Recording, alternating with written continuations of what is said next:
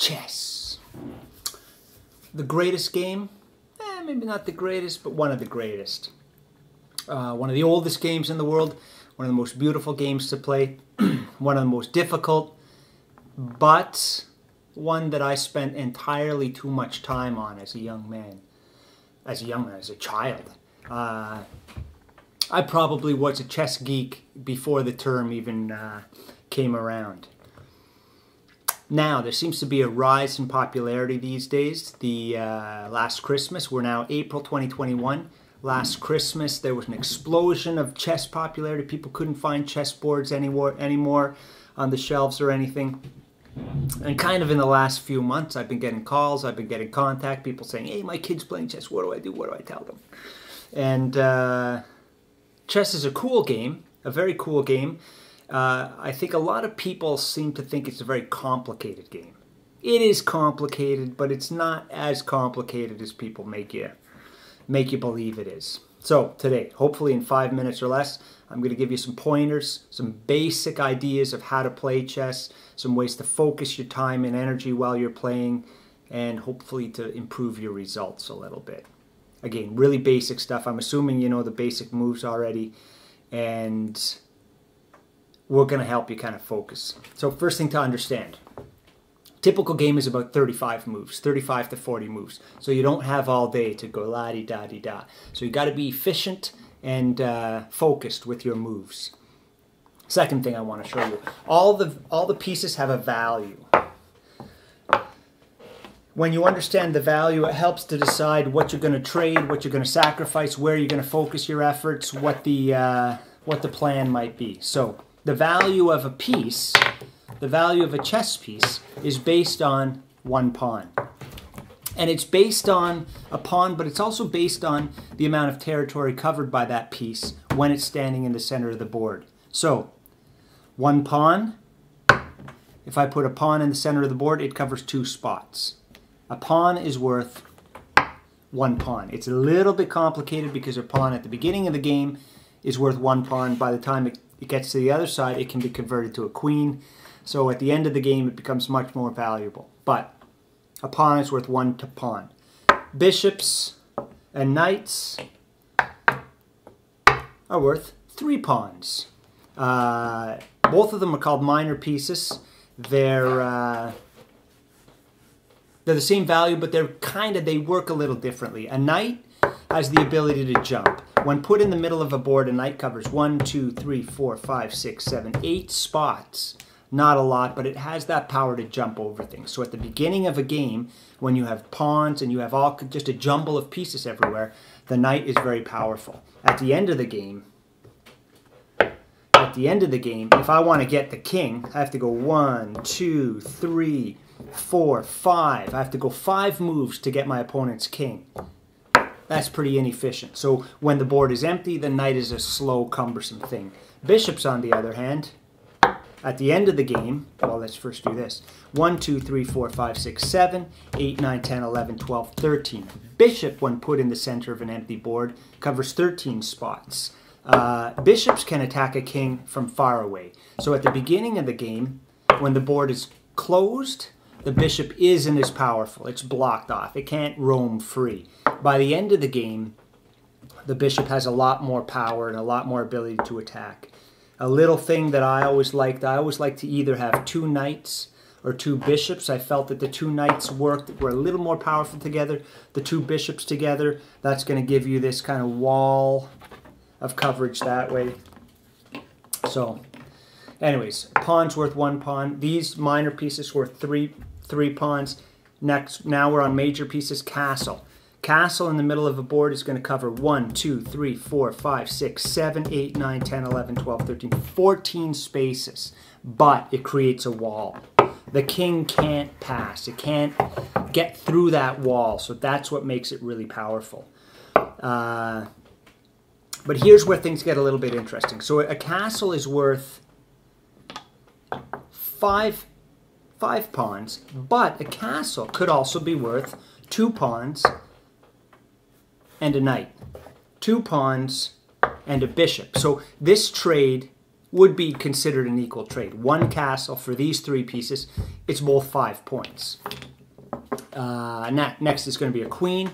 When a queen stands in the center of a board, it covers 1, 2, 3, 4, 5, 6, 7, 8, 9, 10, 11, 12, 13, 14, 15, 16, 17, 18, 19, 20, 21, 22, 23, 24, 25, 26, 27. The queen covers 27 spots. The queen is the nuclear bomb, the nuclear weapon, but on an empty board. And this is really important to understand early on. The queen is most powerful when the board is empty. When the board's cluttered up, the queen is not reaching her full capacity. So when the board is empty, the queen has all kinds of power. But it's always, when you start out, it's a very tempting piece to bring out early, but it becomes very problematic if you're bringing your queen out and try to go for an attack and your opponent's moving little pieces and potentially trading a bishop, or sorry, a knight or a bishop for your queen. Anyways, the queen is worth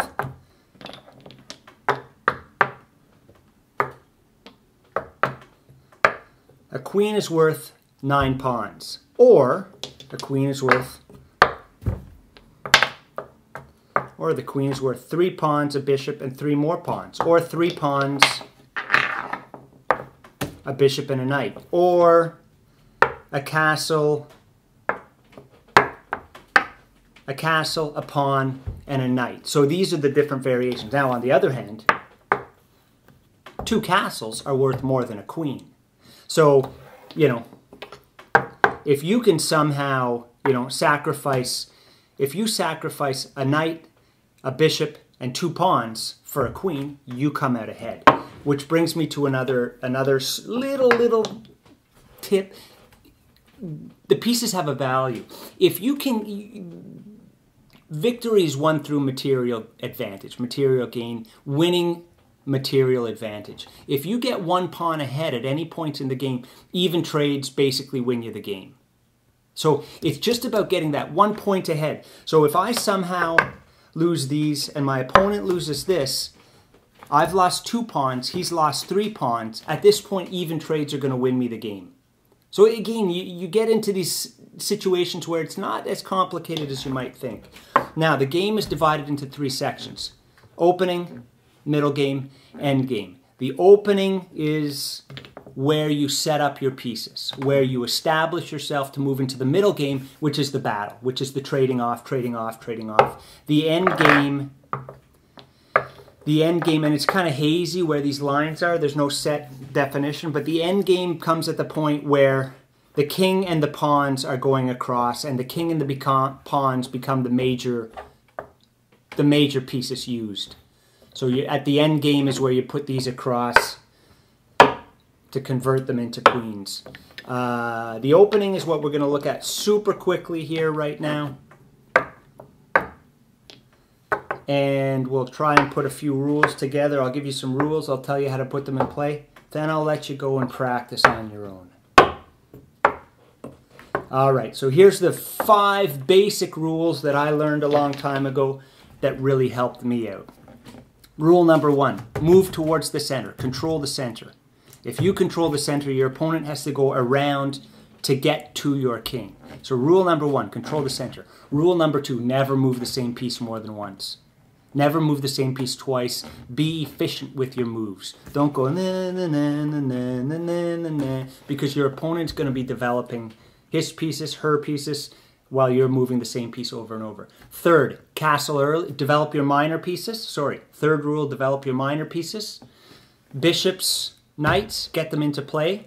4th rule, castle early. 5th rule, as we talked about earlier, keep your queen back. Keep your queen back. So, I'm going to show you the opening that you have to memorize right now. Memorize this opening. Use only this opening for years. It will put you in a really good position, whether you're playing beginners or experts. Memorize this opening. Never deviate from it. And you will be far ahead of your contemporaries. So, move number 1. So that's 1, 2, bishop, 3, horse. You're at your 3rd move. Your 4th move. You've moved 3 times, but at this point you can castle. This is castling. So that's move 4, 5, 6, 7. By your 7th move, your minor pieces are in play. Your queen is back. Your castle's back. Keep these guys back. Their value lies later on in the game. When the board is empty, they are super powerful. It's tempting to bring them out. But what happens if you bring the queen out too early? It's chopped up here, and it doesn't have the big range. It doesn't have the full power that it possesses at the end of the game when the board is empty. Use these guys to thin out the board. These guys, that's their job, to thin out the board. And what else you have in this situation is all your pieces are in play. If I try and attack the king, I have to come at this side, but all the other pieces are in play. There's nothing worse than losing a game like this. You know, maybe you've moved this out, and your two castles are stuck back here, your horse is over here. Get your pieces into play, move them to the center so you can get them other spots on the board as quickly as possible. Let's look at that again. First move. Oops, sorry, this is set up wrong. Again.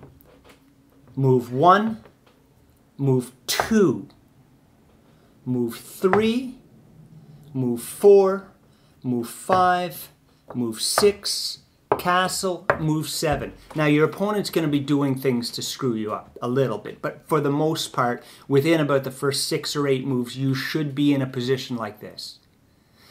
Never move towards the edge of the board. Don't move your pieces towards the edge of the board.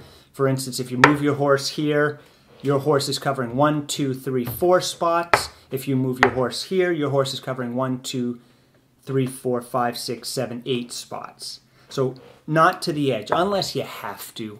But you don't want to move your pieces to the edge. You don't want to do stuff like this. A bad opening is there. Oh, now I have to move it back, and there, and maybe there.